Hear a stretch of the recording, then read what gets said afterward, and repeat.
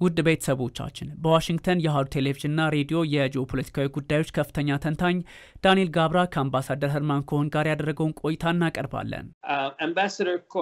አምባሳደር ኮሄን በአሃዱ ቴሌቪዥንና ሬዲዮ በኩል ስለተቀላቀሉ እናመሰግናለን። ከዋሽንግተን ዲሲ በዚህ ቃለ ምልልስ ስለተሳተፉ እናደንቃለን። From Washington DC,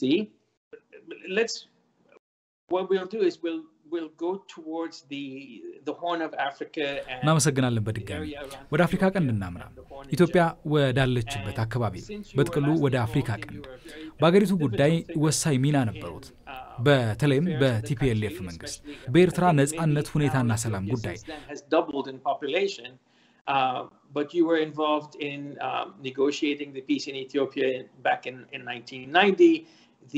በ1990 የማሸማገል ሚና ነበሩት። እንደማስበው ከዛ ጊዜ ጀምሮ የኢትዮጵያ ህዝብ ቁጥር በጥፍ ጨምሮ ይሆናል።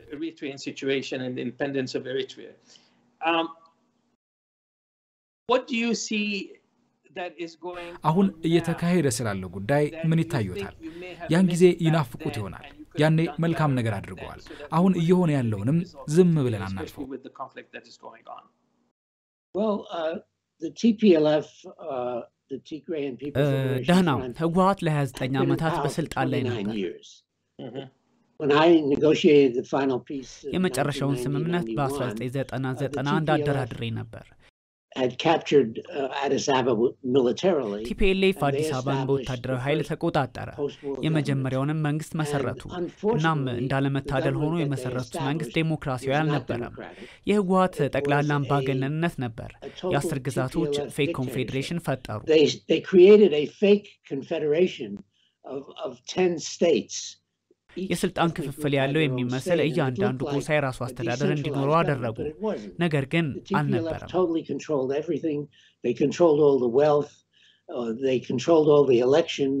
ሕውሓት ሁሉንም ነገር በእጁ አስገባ። ሀብቱን ተቆጣጠሩ፣ ምርጫውን ተቆጣጠሩ። እናም ጠቅላላ የሕውሓት አምባገነናዊነት ነበር። ይህም በ2019 አከተመለት። The new prime minister who had been part of the መጨረሻው የሕውሓት አጋር የነበሩት አዲስ ጠቅላይ ሚኒስትር አዲስ አበባ ላይ ስልጣን ያዙ። ቲፒኤልኤፍም ተቃወሙ። እናም አሁን የምታየው ነገር ሕውሓት በራሱ የትግራይ ግዛት በስልጣን ላይ ለመቆየት የሚያደርገውን ሙከራ ነው።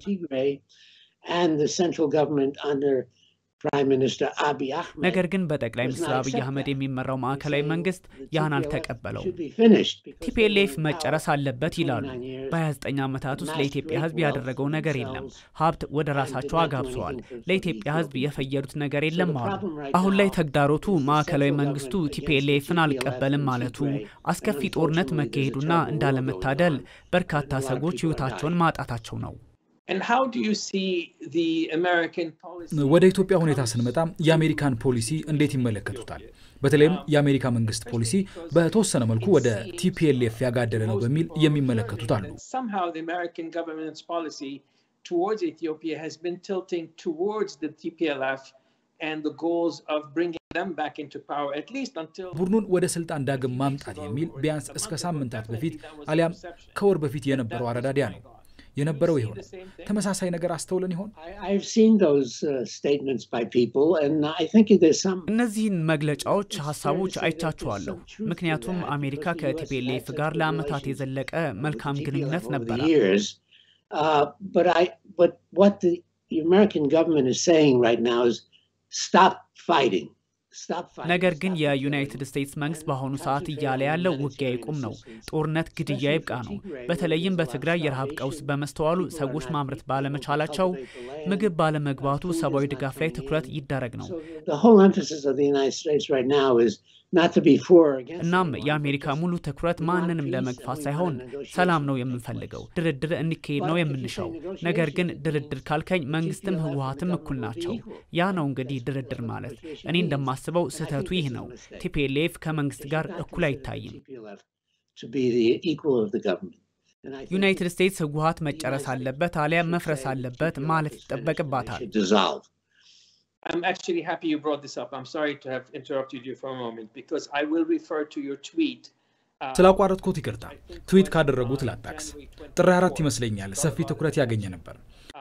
That the US should concentrate on persuading the TPLF that after 29 years in power ከ9 ዓመታት የአዲስ አበባ የስልጣን ዘመን በኋላ በህዝቡ የተገፋው ሕውሓት ራሳቸውን አፍርሰው ምረት ከተቀበሉ ሰላም እንደሚሰፍን ዩናይትድ ስቴትስ አጽንኦት በመስጠት ማሳመን አለባት አሁንም ይሄው አካሄድ ባለበት ነው ምረት መቀበል መኖር አለበት ይላሉ I don't think it would make sense to charge them with criminality although they've done some pretty bad things in terms of stealing the wealth ምንም እንኳን ሕውሓት መጥፎ ነገሮችን ቢያደርግም ሀብት መዝረፍ ቴሌኮሙኒኬሽን እና ዓለም አቀፍ ደራሾችን በበላይነት ቢቆጣጠሩም እነሱን ወንጀለኛ አድርጎ መፈረጅ ስሜት የሚሰጥ አይመስለኝም If you go to the city of Adwa in Tigray you'll see these gated communities where ወደ አድዋ ከተማ ጎራ ካልክ የሕውሓት ካድሬዎች የናጠጣ ኗኗር ነው የሚኖሩት So I think they have not done anything for the people of Ethiopia but they've done a lot for the TPLF እንደማስበው ከሆነ ለኢትዮጵያ ሕዝብ ምንም የሰሩት ነገር የላቸውም ብዙ የሰሩት ለራሳቸው ሕውሓት ነው ጊዜው ነግዷል ትዕይንቱን ለቆ ለመውጣት ጊዜው አሁን ነው And I remember that in 1995 they had an election in which አስታውሳለሁ በ1995 ምርጫ ነበራቸው በተሸነፉበት ከተማ ምርጫውን ሰርዘውታል we can't lose so I think the TPLF is no longer relevant TPLF ከእንግዲህ ፋይዳ ቢስ ነው መውጣት አለበት should be leaving well put if let's just look at Ethiopia in terms of the stability of the Horn the stability of the Red Sea ኢትዮጵያን ከአፍሪካ ቀንድ ከቀይ ባህር አካባቢና ከመካከለኛው ምስራቅ መረጋጋት በተለይም ከታላቁ ህዳሴ ግድብና የውሃ ጉዳዮች ጋር በተገናኘ ከሱዳንና ግብጽ አንፃር እንመልከታት ነገሮች በዛ አቅጣጫ ወዴት እያመሩ ነው standing when it comes to those issues because obviously also those issues whether it is the peace in the Middle East the situation with Yemen Red Sea በመካከለኛው ምስራቅ ያለው ሰላም በየመን ያለው ሁኔታ የቀይ ባህር ጸጥታ ውሃ የህዳሴው ግድብ ጉዳይ በግልጽ በኢትዮጵያ አሁን ላለው ጦርነት አስተዋጽኦ አላቸው how do you see የሚቀጥሉትን ጥቂት ወራት አሊያም ዓመት እንዴት ያዩታል የአሜሪካ መንግስት ውጥረቱን ለማርገብ ሚናው የት ይደርሳል the great Renaissance Dam that the Ethiopians have built and what's happening now in Tigray I do not have actual facts but I do not በርግጥ በኢትዮጵያውያን በሚገነባው ታላቁ ህዳሴ ግድብና በትግራይ አሁን የተከሰተው ነገር ጋር ግንኙነት ይኖራቸዋል ማረጋገጫ ባይኖርኝም TPLF ስለ ግድቡ ከሚጨነቁ አካላት ድጋፍ አያገኝም ለማለት አልጠራጠርም ከሱዳንና ከግብጽ እንደማስበው ታላቁ ህዳሴ ግድብ በቀጠናው ውስጥ ላለመረጋጋት ሁነኛ አስተዋጽኦ አለው በታላቁ ህዳሴ ግድብ ኢትዮጵያውያን ውሃ አይፈልጉም በብሉ ናይል የሚመጣውን ውሃ አይጠቀሙበትም ወደ ሰሜን ብሉ ናይል ይልኩታል የሚፈልጉት ኤሌክትሪክ ነው ይህ መልካም ነገር ነው they're sending it right through to the Blue Nile to the north what they're doing is using the electricity which is fine however the question is how long will it take ነገር ግን ጥያቄው ግድቡን ለመሙላት ምን ያህል ጊዜ ይፈጃል የሚለው ነው that means for the farming period Egypt and Sudan will be deprived ግድቡ ቶሎ ከተሞላ ድርቅ በሚሆንበት ጊዜ ሱዳንና ግብጽ ውሃ ያጥራቸዋል ይህ ነው ችግሩ ኢትዮጵያውያን ግድቡን ቀስ ብለው እንዲሞሉ እንዴት ማሳመን ይቻላል let's change a little bit the subject and look at እስኪ በተወሰነ መልኩ አርዕስት እንቀይር የቱርክ የሩሲያና የቻይናን በቀጠናው ያላቸውን ተጽዕኖ ፈጣሪነት እንመልከት lately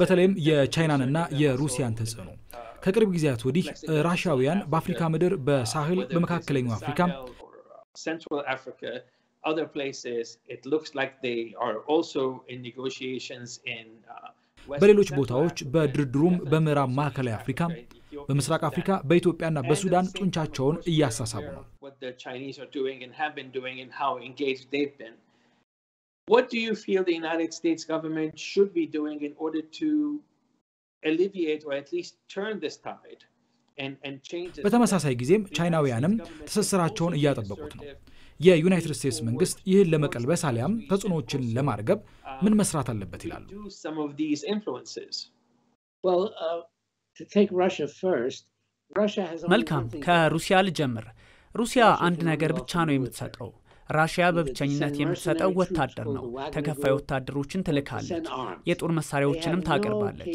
ምጣኔ ሀብታዊ እድገት ለማምጣት ምንም አቅም የላቸውም ሩሲያ ከጣሊያን 4 እጥፍ የሚልቅ ህዝብ ቢኖራትም ጠቅላላ የሩሲያ ኢኮኖሚ ከጣሊያን ጋር ተመሳሳይ ነው It's not an economic power So they cannot help Africa.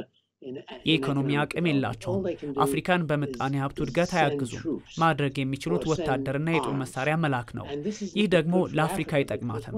ሩሲያውያን ከተሳተፉ የሚጀምሩት ሀብት መዝረፍ ነው። ለምሳሌ ያህል ማዕከላዊ አፍሪካን መመልከት ነው። ወደ ቻይናውያን ስንመጣስ? Well, the Chinese are different. The Chinese became interested. የቻይናውያን የተለየ ነው። እንደ ሩሲያውያን አይደለም። ከመጣኔ ሀብታዊ መስፋፋት የተነሳ ቻይናውያን በአፍሪካ ምድር ከ25 ዓመታት በፊት ፍላጎት ማሳየት ጀምረዋል ማለት ይችላል። Moribund. Chinese had a great economic expansion and they had a great need for commodities. ቻይናውያን ኢኮኖሚያዊ መስፋፋት ስለነበሩ ምርትን ይፈልጉ ነበር። ጥሬ ዕቃው ደግሞ አፍሪካ ውስጥ ነበር ያለው። What I would call a barter system. They said to Africa, ስርዓት አበጁ። ምርት ስታቀርቡ መሰረተ ልማት በቻይና ኩባንያዎች ገንብተን እንመልስላቸዋለን አይነት ስርዓት ነው።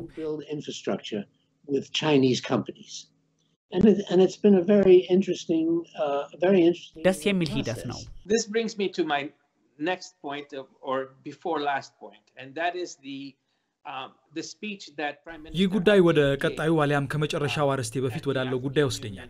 ጠቅላይ ሚኒስትር አብይ በአፍሪካ ህብረት ጉባኤ ጥር 28 ላይ ንግግር ሲያደርጉ አፍሪካ በተባበሩት መንግስታት ድርጅት እንዲሁም በጸጥታው ምክር ቤት መቀመጫ ቬቶ ፓወር እንዲኖራት አንስተዋል።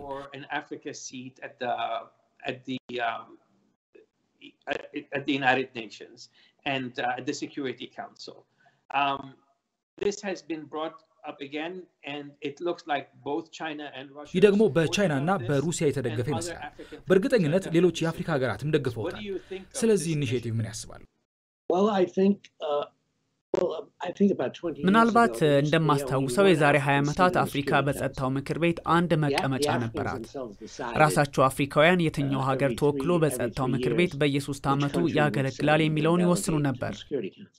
Well, about 20 years ago they said the UN Security Council members said that Africans deserve 3 seats because of their population and because of ከሁለት አስርተ ዓመታት በፊት ደግሞ አፍሪካውያን ከህዝባቸው ቁጥር አንፃርና ከሌሎች ጉዳዮች በመነሳት 3 መቀመጫዎች በምክር ቤቱ ማግኘት ይገባቸዋል ተባለ።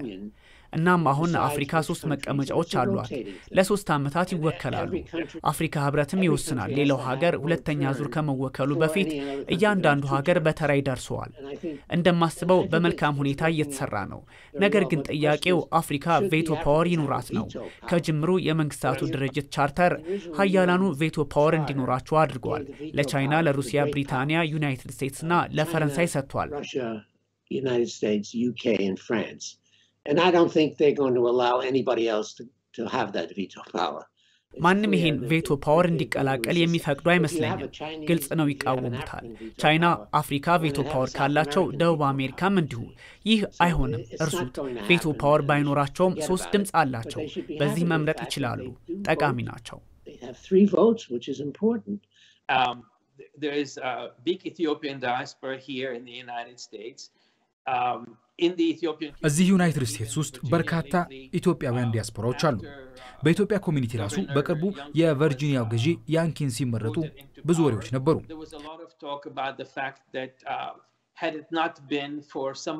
የተወሰኑ ስደተኞች በተለይም የኢትዮጵያ ኮሚኒቲ የዲሞክራቶች የባይደን መንግስት በኢትዮጵያ ያለው ፖሊሲ ቅሬታ ስለነበራቸው በስልጣን ላይ ለመሆን በእርግጠኝነት ግፊት አድርጎባቸዋል። About policy towards Ethiopia by the Democrats and by the Biden government, that he wouldn't be in power, that it definitely helped or aided in pushing him forward. Taking that into consideration and projecting that ይህን ግምት ውስጥ በማስገባት የወደፊቱን ለመተንበይ በተለይም ወደ ዩናይትድ ስቴትስ ፖሊሲ ስንመጣ ኢትዮጵያን በተመለከተ ጉዳዩ እንዴት ያዩታል? How do you see this sort of trend, or how do you see this developing? Well, I think it's quite normal for diaspora to ዳና እንደማስበው ይህ ለዲያስፖራዎች በጣም የተለመደ ነው። በሀገራቸው ያለውን ነገር መሰረት አድርገው ድምጽ መስጠት። የኢትዮጵያ ዲያስፖራዎች ሐሳባቸውን ለመግለጽ ንቁ ናቸው። የኔ ሐሳብ ነው። አብዛኛው ዲያስፖራ በአዲስ አበባ በስልጣን ላይ ያለውን መንግስት ይደግፋሉ። Favor the government in power in Addis and do not favor the TPLF. In fact, I've had TPLF people people in the diaspora contact me. ቲፒኤልኤፍን አይደግፉም። በእርግጥ የቲፒኤልኤፍ ዲያስፖራ ሰዎችን አግኝቻቸዋለሁ። ቲፒኤልኤፍን መደገፍ እንደሚቻል የዩናይትድ ስቴትስ መንግስት ለጉዳዩ ቀስ ብሎ ምላሽ የሰጠ ይመስለኛል። They must put the government control over the whole country and not consider the TPLF to be an equal. ሀገሪቱን የተቆጣጠረው መንግስት መደገፍ እንዳለባቸው ቲፒኤልኤፍ አቻ የሚባል አጋር አለመሆኑን ግምት ውስጥ በማስገባት ኤርትራውያን የሚያደርጉት ደግሞ እነሱ ዲያስፖራው ያን ይደግፋል። Sometimes when I take a taxi and there's an Eritrean driver, they say, "Oh, Mr. Cohen." አንዳንዴ ታክሲ ሲይዝ የኤርትራውያን ሹፌሮች ሚስተር ኮሄን የእርሶን ፖለቲካ እናውቀዋለን በመከራው አሉ ይሉኛል። የኢትዮጵያ ዲያስፖራም እንደ አይሁድ አይርላንድ ነው። There's the Jewish diaspora, there is the Irish. I remember once I was talking to the governor of New Jersey during the Irish Civil War. አስታውሳለሁ በአይርላንድ የእርስ በርስ ጦርነት ወቅት የኒው ጀርሲ ገዢ የአይሁድ ሰዎች እስራኤልን እንዲደግፉ ጫና እንደሚፈጥሩባቸው አዋሯቸው። ያሉኝ ያን ያህል ነው የሚደግፉት የአይርላንድ ሪፐብሊክ ጦር ነው። አስከፊ ናቸው አሉ። ዲያስፖራዎች በውጪ ፖሊሲ መሳተፋቸው በዩናይትድ ስቴትስ የተለመደ ነው። Diaspora getting involved in foreign policy is quite normal in the United States. In terms of what they can do ኢትዮጵያ ግንኙነቷን አዎንታዊና ወደ ተሻለው አቅጣጫ ለመውሰድ የተሻለ የወደፊት ግንኙነት ለመፍጠር እንዲሁም ከወራት በፊት የተበላሸውን ለመጠገን የኢትዮጵያ መንግስት ምን ያደርግ ይላል? ምን ሊያደርጉስ ይችላል? The damage and a better future. I think they have to demonstrate that they want peace. እንደማስበው እነሱ ሰላም እንደሚሹ ማሳየት ጦርነቱ እንዳልተጠናቀቀ ብናውቅም ጦርነቱን ለመቋጨት ፍላጎታቸውን ማሳየት አለባቸው። ለአሜሪካ በአስተሳሰባቸው ውስጥ ሰላም መፈለግን ማሳየት አለባቸው። Even more important, እጅግ አስፈላጊው ነገር ራሱ የሰብአዊ ድጋፎችን ለተራቡ የትግራይ ሰዎች እንዲደርስ ማድረግ ይጠበቅባቸዋል። ምክንያቱም አንዱ ችግር ወደ ትግራይ ሰብአዊ ድጋፍ እንዲደርስ አይፈቀድም፣ ዝግ ሆኗል፣ ጥቂት ነው የተቀበሉት። ስለዚህም የዩናይትድ ስቴትስ ቀዳሚ ጉዳይ ቁጥር 1 ሁሉም የሰብአዊ ድጋፎች ወደ ትግራይ እንዲገቡ መክፈት ነው። እናም ዩናይትድ ስቴትስ በግንባር ቀደምትነት የምታስቀምጠው ይሄን ነው። going into Tigray, and that the United States considers priority number 1. በሁለተኛ ደረጃ ሰላም እንዲኖር እንፈልጋለን። እኛን ዩናይትድ ስቴትስን እንዴት ነው ልትረዷት የምትችሉት? አሸማጋይ መሆን ትችላላችሁ። ኑና አግዙን ባካችሁ። እናም ዩናይትድ ስቴትስ ደስተኛ ትሆናለች።